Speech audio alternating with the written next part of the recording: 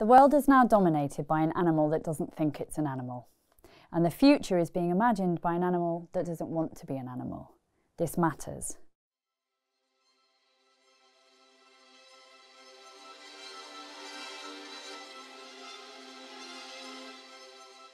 It was that paradox between, on the one hand, seeing ourselves as somehow separate and superior to the rest of nature, and on the other hand, of acting in ways that are very fundamentally animal, that led me down this route to really exploring what it means for us to be animals. But, you know, once I sort of went down that path, it opened up this massive territory, because being animal affects absolutely every aspect of our lives. It affects the way that we vote, it affects the way that we love, the way that we touch, what we do and don't like, what we fear.